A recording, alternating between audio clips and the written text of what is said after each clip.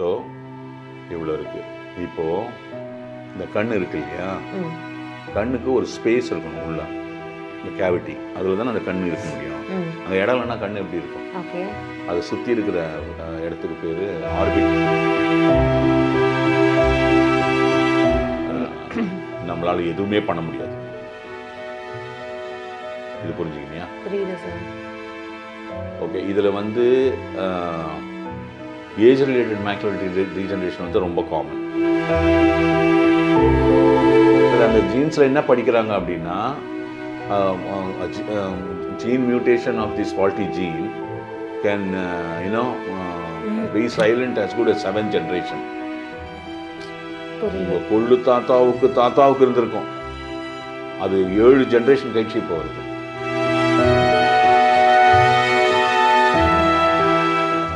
நடக்காமலாம் இல்லை, நிறைய ஒரு கடந்த ஒரு ரொம்ப ஆக்டிவாக சொல்லணுன்னா 1975-80 அப்புறம் இந்த ஒரு 50 வருஷத்தில் எண்ணற்ற ஆராய்ச்சிகள் நடந்து கொண்டு வருகின்றன.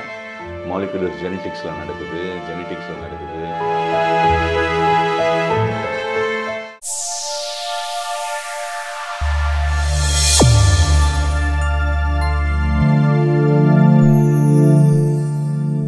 வணக்கம் நேயர்களே, டாக்டர் CKN அவருடைய யூடியூப் சேனலுக்கு உங்கள் எல்லாரையும் அன்புடன் வரவேற்கிறோம். இப்போது இந்த கண் சம்மந்தப்பட்ட விஷயமா அவர் சொல்லிகிட்டே வராரு இல்லையா. போன எபிசோடில் நம்ம வந்து அந்த விழித்திரை பற்றி அவர் சொல்லிகிட்டே இருந்தார். இப்போது மீண்டும் அதோட கண்டினியூஷன் தான் இந்த எபிசோட்லேயே பார்க்க போகிறோம். சார், இப்போ நீங்கள் எங்களுக்கு விழித்திரை பற்றி எங்களுக்கு நிறைய விஷயங்கள் சொல்லியிருந்தீங்கல்ல சார், இப்போ நீங்கள் அதை கண்டினியூ பண்ணணும் சார். அதை ஏஜ் ரிலேட்டட் மேக்குலர் டீஜெனரேஷன் பார்த்தீங்களா. அதுக்கப்புறம் ஸ்டார்கார்ட் டிசீஸ்னு ஒன்று இருக்குது.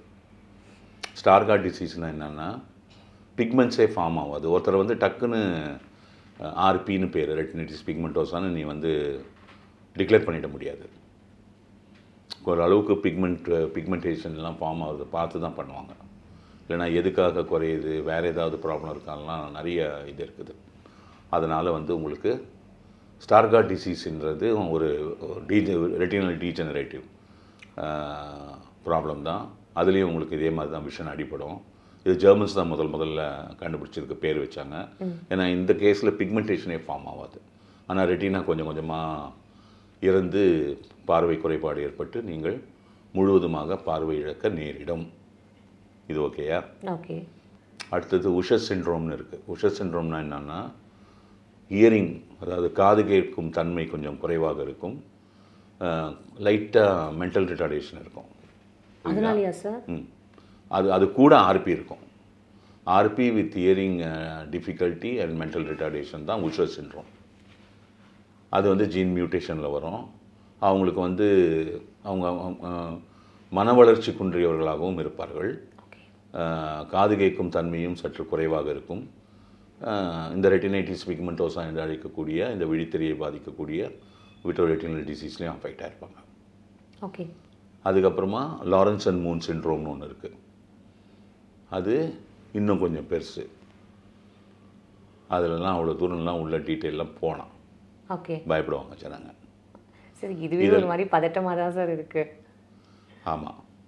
ஸோ இவ்வளோ இருக்குது. இப்போது இந்த கண் இருக்கு இல்லையா, கண்ணுக்கு ஒரு ஸ்பேஸ் இருக்கணும் உள்ள, இந்த கேவிட்டி, அதில் தானே அந்த கண் இருக்க முடியும். அங்கே இடம் இல்லைன்னா கண் எப்படி இருக்கும்? ஓகே. அதை சுற்றி இருக்கிற இடத்துக்கு பேர் ஆர்பிட்னு பேர். அங்கே தான் இந்த மசில்ஸ் எல்லாம் வந்து கண்ணை திருப்பக்கூடிய மசில், அது ஆர்பிட்னு பேர். இந்த ஆர்பிட்டில் சில சமயத்தில் எக்ஸ்ட்ரா க்ரோத் ஆஃப் டிஷ்யூஸ் வந்துடும் கண்ணுக்கு வெளியில், உள்பக்கம். ஓகே. அந்த மாதிரி ஒரு கண்லேயும் வரலாம், 2 கண்லேயும் வரலாம். வந்ததுன்னா இப்போ ஒரு கண்ணில் வருதுன்னு வச்சிங்களேன், அது வளர வளர கண்ணை வெளியே தள்ளும். கண்ணை வெளியே தள்ளும். அது இடம் எடுத்துக்குதே. சரி. உன்னுடைய கேவிட்டி அது எடுத்துக்குதே. சரி. ஓகே. கண்ணை புஷ் பண்ணுமே. அதுக்கு பேர் ஹெமன்ஜைமான்னு பேர். அது வந்து இந்த நேசல் வழியாக உள்ளே போய் அந்த ஆர்பிட்ரி எக்ஸ்பர்ட்ஸ் இருக்காங்க, சர்ஜன்ஸ், ரிமூவ் பண்ணுவாங்க. ஓகே. இப்போ அது வந்து உங்களுக்கு பெனைனாக இருந்ததுன்னா ஹெமன்ஜைமா, மேலிக்னன்ட் கேன்சராக இருந்ததுன்னா மெனஞ்சைமான்னு பேர். ஹெச் வந்து ஹெமன்ஜைமா பெனைன், எம் வந்து மெனஞ்சைமா. It become cancerous. கண்லியா சார்? இல்லை, அந்த குரோத்து, அந்த டிஷ்யூவோட குரோத், ஓகே, அந்த செல்னுடைய நேச்சர். ஓகே. இப்போ அது வந்து உன்னுடைய ஆப்டிக் நர்வை ப்ரெஸ் பண்ணிடுச்சுன்னு வச்சுக்கோ, கண் பார்வை அடிபட்டுரும். ஏன்னா அங்கே ஸ்பேஸில் உனக்கு எல்லாமே கரெக்டாக இருக்குதுமா இடம். புரியுது சார். அந்த கண்ணு நரம்பு உள்ளே போகணும் மூளைக்கு, அதை போய் இது ப்ரெஸ் பண்ணிச்சுன்னா கண் நரம்பு அடிபட்டுரும். புரிஞ்சுதா? புரியுது. அங்கே இப்போ விஷன் அடி வாங்கிடும். ஒரு கண்ணுனா அந்த ஒரு கண்ணு சுத்தமாக அடி வாங்கிடும். ஓகே.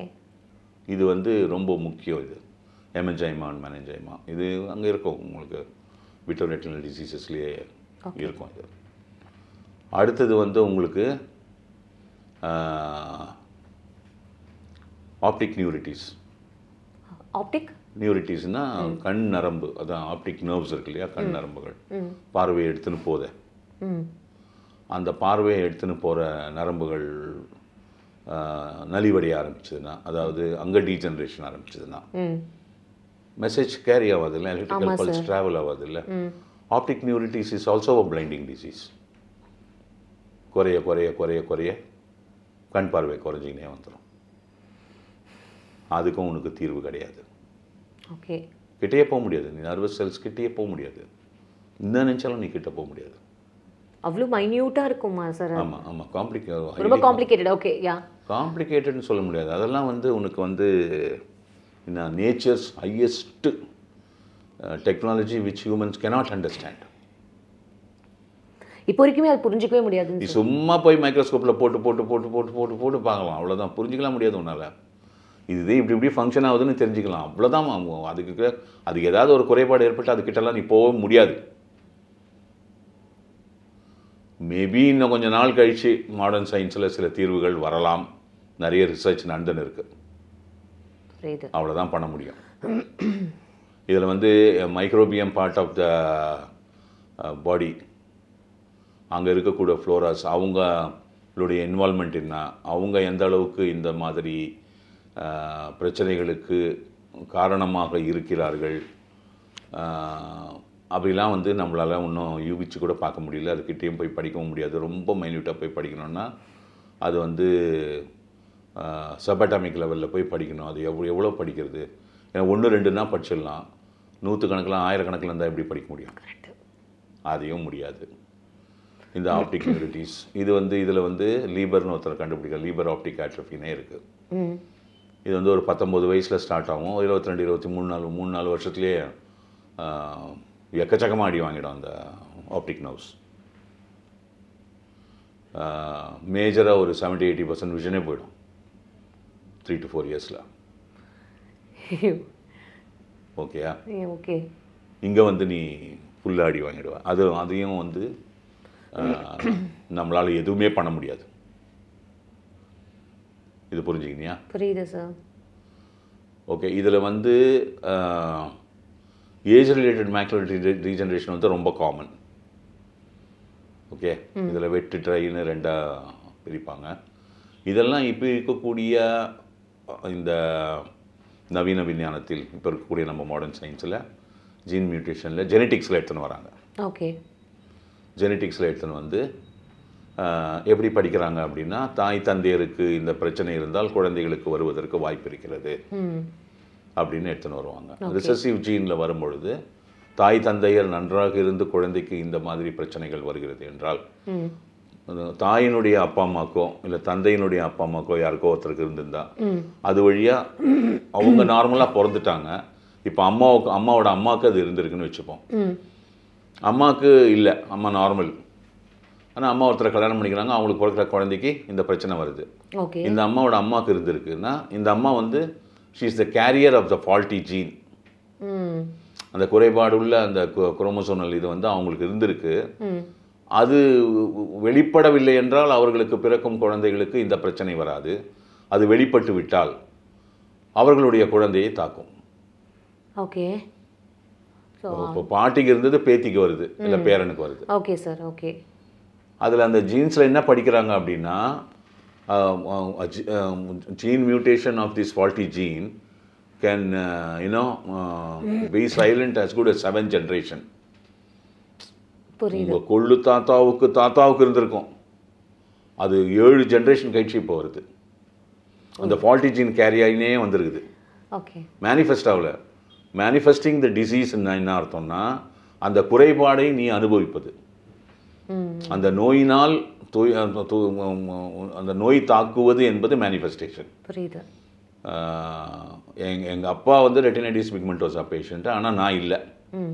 அப்படின்னா I am carrying the faulty gene, but I am not manifesting the disease. Okay. But I have lot of chances to produce a child like this. அந்த மாதிரி வந்துடும். A gene could miss as good as 7 generation and strike 6 generation and strike the 7th. After that, அப்போ நீ வந்து 5 generation முன்னாடி உனக்கு யார் என்ன இருந்தாங்க எந்த ஒரு ரெக்கார்டும் இருக்காது. உங்கள் தாத்தாவோட தாத்தா பேரோ எதுவுமே தெரியாது உனக்கு. கண்டிப்பாக சார். அவரோட படமும் பார்த்ததில்லை, எதுவும் தெரியாது.